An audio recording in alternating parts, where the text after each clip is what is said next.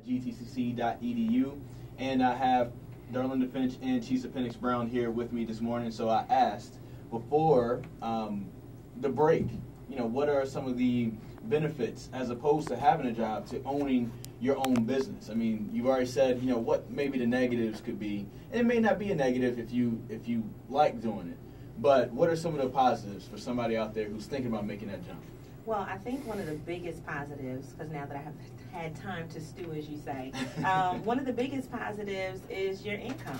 I do think that you have an ability to make more money per hour or per year than you probably would at your regular job. I think that for me being a contractor, it makes it a lot easier for me to set the rates that I want and to be able to say, this is what I want per hour. And that's one of the questions that I ask everybody in all of the classes. How much do you want to make an hour? And I just think that's a simple thing to go with. But some people are like, I don't know. Let's just try. And I'm just like, that is not going to work. If you work a regular job now, you know how much you get paid per hour. So do you want your business to make what you make per hour so that this way you can kind of stay where you're at now? Or do you want to make more? And once you figure out how much you want to make per hour, then that's when you figure out how much you want to charge for your services and how much money you need to put in order to invest, in order to get the clients, and how much you need to charge them. It makes a big difference if you know how much you want. I think education makes a big difference as well. So one of the biggest things is flexibility. So I mentioned time is, kind of a negative, but then it's also a positive because it allows you to set your own hours. But then you need to be consistent with those hours as well. Yes. So I think that it's a lot of self-management and accountability that can be a great thing to a person that definitely knows that this is something that they want to do every day. And to me, if I can wake up and I'm happy going to, work for myself every day, that's to me is the biggest reward, is just being happy every day about what I'm doing and being able to help other people. I had to write down right here, how much do you want to make per hour, so I can go back and figure that out for myself. Were you about to say something, DarLinda? Nope. Oh, okay. I thought I heard you. Something. All right, so I'm going to figure that out. If you're listening, you got to figure that out, how much you want to make per hour. I guess you can break down how much, your ideal year is, and then you can kind of break that down into hours. Yeah, you can do it yearly, but I think the thing is it's easy for people to say, okay, I know how much I make per hour now. Yeah. Do I still want to stay at this? Because if you're working at your regular job right now and you want to leave, you have to replace that income. Right. So it's just like, don't just jump out there and then you're stuck like Chuck. You need to make sure that you can either continue to maintain if you feel like you're comfortable where you're at now, or grow from there. And that means you can't, charge $5 for your services and it costs you $3 in order to do it, and then you still have other supplies and things that you need and you end up making $1. Like, that can't happen. So this brings me to this. This is a real life instance that happened to me just 2 days ago. Okay. And I was talking to you off mic about, people asking me about something, a particular service. There's another service that I didn't really think of, so I underestimate myself and maybe what I can offer and, and different things that I know of. And there's a call that I got out of nowhere. It was like, hey, can you do this for me? And I thought about it, I'm like, yeah, I can do that. And I didn't think, something that was a need for people. So it got my mind thinking, racing about something. And, he was like, how much would you charge? And I just said something out, out loud. And then after I said, I'm like, wow, I really undercut myself on that one, because it was just the fact that somebody just wanted it, and so I was like, oh, okay, this is somewhat free money because this is easy for me to do it.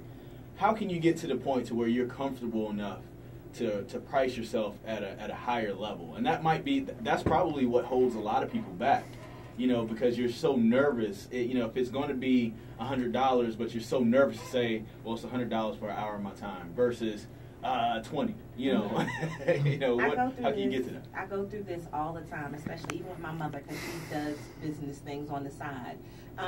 You have to look at your costs. How much do you really want to get paid per hour is definitely the first question. But then, what are the resources that you're using? Are you using your gas? Are you using whatever materials you need?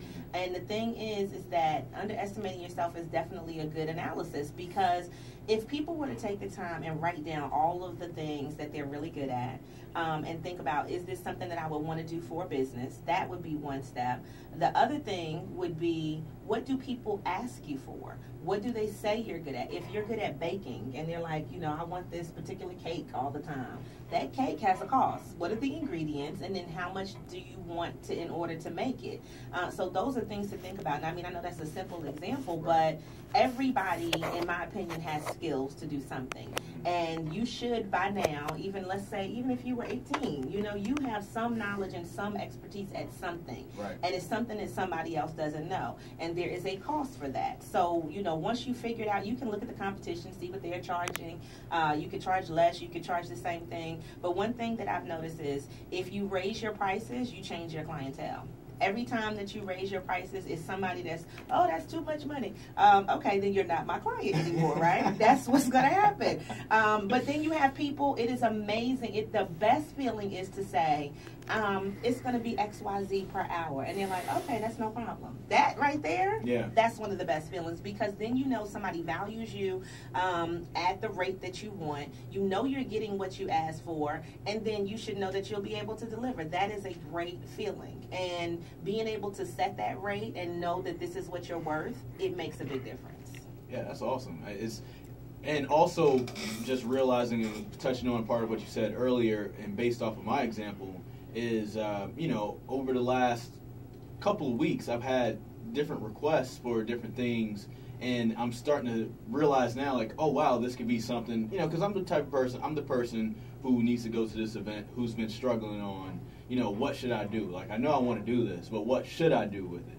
And, those are my answers. So, just like Chisa said, if people are saying, like, you bake this cake really well, you might need to bake that cake 1,000 times and put that out there on the market. Let's talk about maybe, just marketing a little bit. What are some of the best marketing practices you've seen some people use, DarLinda? Well, right now it's social media. Mm-hmm. Because it's low cost, no cost for small businesses to get started and start getting their image, their brand, and their products and services out there. Media releases is another way. If we have in the past had classes on how to create your media releases and get your name out there and hope that somebody picks it up at some point. But those are probably the best marketing practices for small business right now. But knowing your social media is the other one. Not every social media is appropriate for every business. Do you have a product or a service? Where's your customers? If you don't do your market research, you don't know who your customers are. So you got to know who your customers are and where they're at. Chisa, talk about that. Which social media outlets do you use, and why do you use them? And then maybe how can somebody choose? Because you have so much: Pinterest, Instagram, Facebook, Twitter. And it may take too much time if you want to do everything, but you can choose maybe the best 2 or 3 or 4. What are your ideas on that? Well, I definitely think I'm probably one of those people that's kind of social media on steroids, because I try to use everything, and I use everything every day, and I use it consistently. Mm-hmm. But you have people who don't have time. So what I usually do with people is I say, what do you like the best? Out of whichever one you like the best, then let's kind of focus on that one and then go from there. But the thing is, you can have it all, but if you don't use it, it's not going to do you any good. Right. I can say just this year, let's go with this year in particular, my biggest thing that has jumped for me has been Twitter. And that's because I changed my strategy for what I wanted to do. And so it made it a lot easier for me that was one of the things that helped me to get some of those contracts, was that other people saw, okay, you're out there and you're consistently doing something.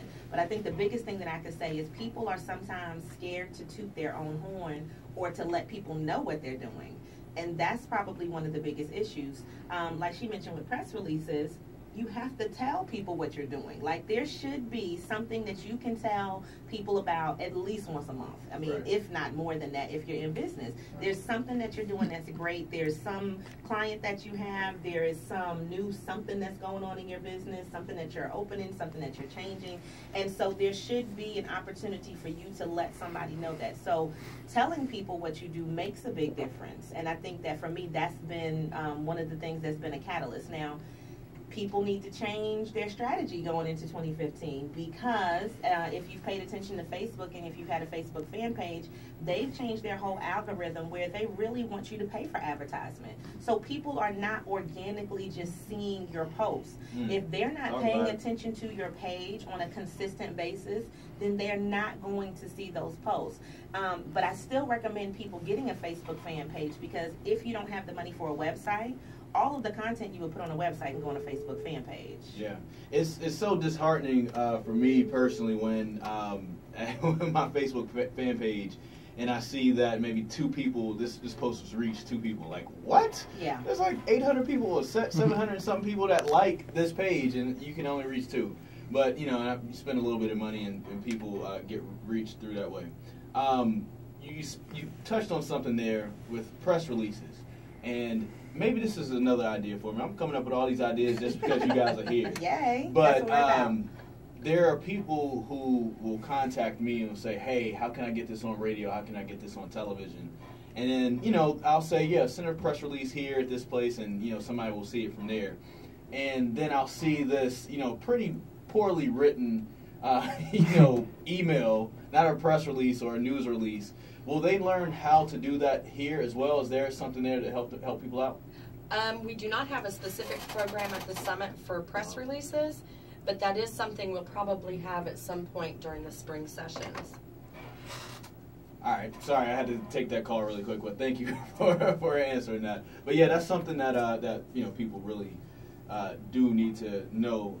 All right. So this Small Business Summit, we didn't talk about the location of this because you know, people may be thinking Jamestown. This is not Jamestown. No, it is at our brand new Cameron campus out on Highway 68 in Colfax. Yes. We are so excited to have it there because it's an actual business conference center as well as a campus. And I have breakout rooms, beautiful auditorium.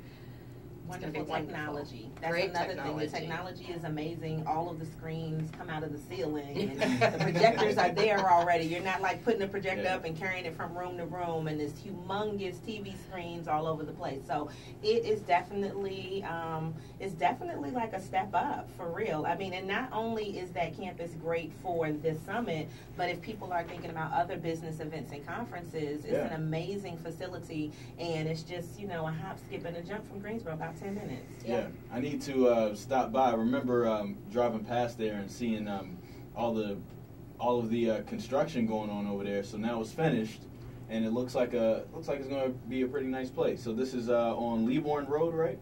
Correct. Cool. And this is okay. So this is where they were doing a lot of traffic. You know, so that turning lane and everything that's already finished, right? Yep. Yes. Okay, cool. Yeah, there is a left turn lane. I that's what I do on Monday through Friday, so I haven't been able to go by there to see it, but okay, cool, that turn lane is there. So one of the things that makes me excited about this, and you know, it's the Small Business Summit on January 9th, but then you mentioned earlier 11 months out of the year. Is this January through November? Correct. Talk about more of those. Let's just get a little bit more in depth on some of those particular programs. Is this something where you sign up for something that lasts for a month, or does it last for a couple? Like, what is it? How does someone get involved in this? Well, you can go to the gtcc.edu/SBC, click on classes and registration, and that will take you to a full list of all the programs we have available.